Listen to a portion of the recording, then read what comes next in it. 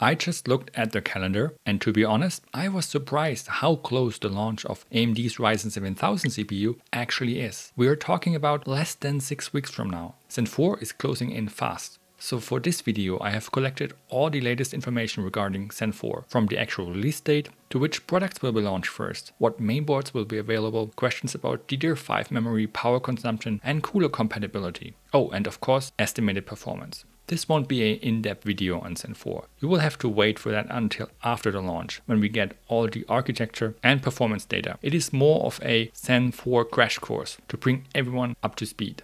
Without further ado, let's dive right in.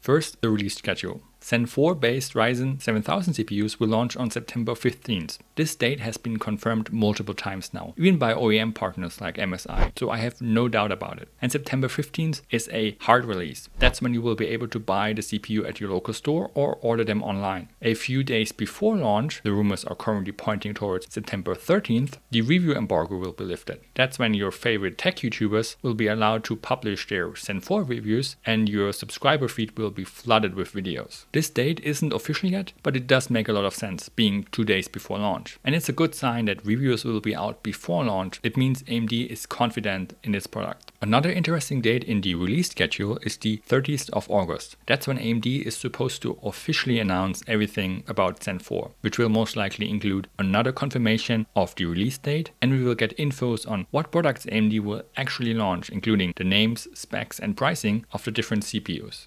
And then there is, or rather was, the official AIM5 mainboard showcase, which already happened this past Thursday, where OEMs like ASUS, MSI, Gigabyte and so on showed their upcoming X670 and X670 Extreme mainboards. I watched the webcast live and was able to ask some questions with some interesting answers.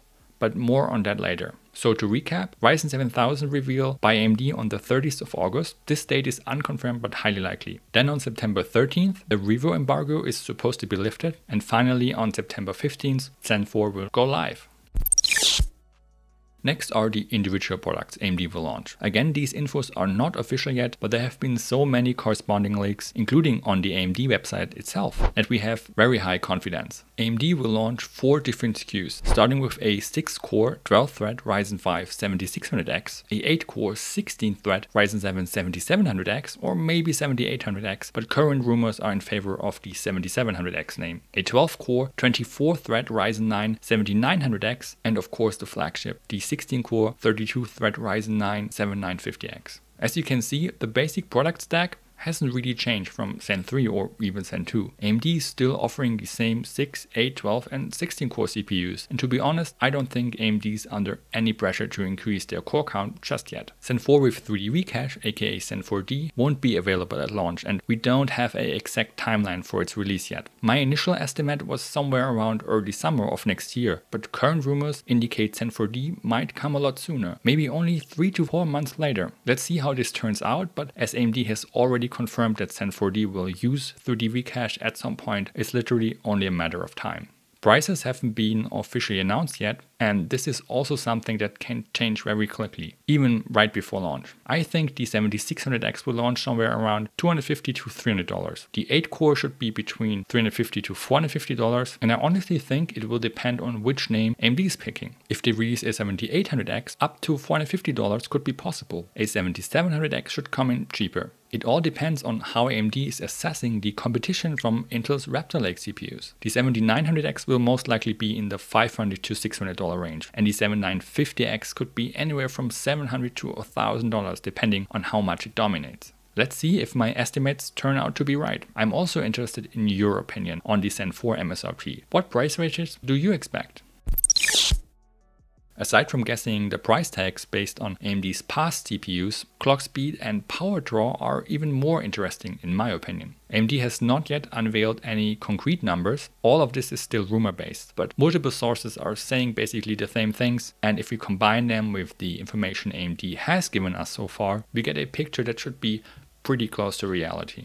AMD already showed a Zen 4 CPU running at above 5.5 GHz all-core and announced a large increase in clock speed. So it's to no surprise that the upcoming Ryzen 7000 CPUs will clock really high. Current Zen 3 based CPUs have a base clock between 3.4 to 3.7 GHz and a boost clock of 4.6 to 4.9 GHz. If the current rumors are correct, Zen 4 will basically take the boost clock of Zen 3 and use them as base clocks. The 7600X and the 7900X are supposed to have a 4.7 GHz base clock, while the 7700X and the 7950X should come in a little lower at 4.5 GHz. I'm interested to see if these numbers are also valid for AVX 512 workloads. The different base clocks do make sense when we look at the reported TDP values, with the single chiplet 6 and 8 core CPUs coming in at 105 watt TDP and the dual chiplet 12 and 16 core CPUs at the new 170 watt TDP tier. Because the 6 and 8 core models are in the same TDP class, the 6 core has a slightly higher base clock since it has less CPU cores and as a result more thermal capacity for higher clock speeds. It's the same if we compare the 7900X to the 7950X. The 12 core CPU can sustain a higher base clock at the same TDP value because it has 4 less cores to run. So far we have only looked at the base clocks. The boost clocks are even more impressive.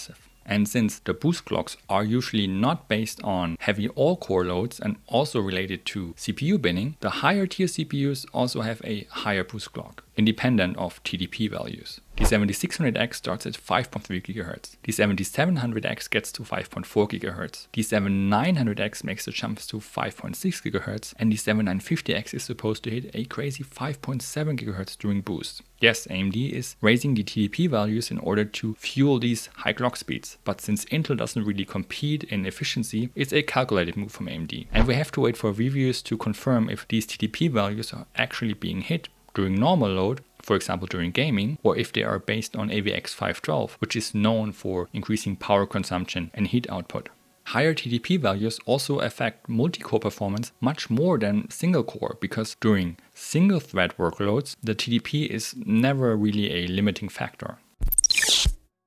Zen 4 isn't launching alone. New 600 series mainboards based on the new AM5 socket are also being released. Zen 4 will require a new socket, no array around it. AM4 had a long run, but the 5800X3D was most likely the last release. Not only has AM5 more pins, AMD is also switching from PGA to LGA, which means that with AM5 the pins are inside the mainboard socket as opposed on the back of the CPU. Basically the same technology Intel is using for their consumer products. Zen 4 supports all the latest tech like DDR5, PCI Express 5.0, USB 4 and so on. Oh, and every Ryzen 7000 CPU will also include a small iGPU, so you don't need a discrete GPU to boot your system. There is no DDR4 support, so if you are thinking about buying a Ryzen 7000 based system, not only do you need a new mainboard, you will also need new DDR5 memory. AMD will stick to their usual chipset offerings, with a X670 for the high-end and a B650 as mainstream option. But this time there are also special extreme versions available. For example, X670E mainboards, which is simply a fancy way to tell you that the mainboard supports PCI Express Gen 5 everywhere, from M.2 slots to the PHE slots for graphics cards, while the non-extreme mainboards will only support Gen 5 for M.2 slots. X670 and X670E based mainboards will launch first, so if you want to get Zen 4 right at release, you will have no other choice but to buy an expensive X670 based mainboard.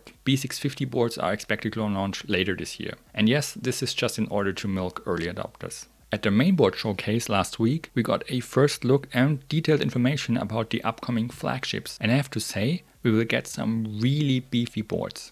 One thing that I noticed immediately was how big the VRM setups are, with up to 24 105 power stages on some of the high-end boards. Literally every OEM that includes Asus, ASRock, MSI, Gigabyte and BioStar has super high-end power stages with large cooling solutions in order to support the 170 watt TDP. A 7950X at above 5 GHz all-core, maybe even during a AVX 512 workload, will draw a lot of power. Asus showed their well-known ROG Crosshair, Extreme and Hero models. Gigabyte's high-end Aorus Extreme and Master mainboards also look amazing, just like the MSI's X670E Godlike. ASRock will release a special edition of their Taichi model, the Taichi Carrera, and even BioStar, who isn't that well known in the US and the EU, showed a really impressive Valkyrie branded model with 22 105 Dr. Moss VRMs. But as you can imagine, these boards will come with a hefty price tag, especially at launch. If you watched my video about how the 600 series mainboards are built, you know that while the X670E models have to support PCI Express 5.0 everywhere, the normal X670 can also supply the same connectivity if the OEMs want to offer that. So far, I have only seen PCIe Gen 5 for the GPU on x670E, and during the webcast I was able to ask if there are any plans for standard x670 mainboards with Gen 5 GPU support. The answer from MSI, and I guess it's the same with all other OEMs, was a bit disappointing, as there are currently no plans to release a x670 non-E mainboard with PCIe 5.0 for graphics cards. But it did state that it depends on, and I quote, what the market wants. So I guess if a competitor would release such a board and it starts to sell well, other OEMs might follow.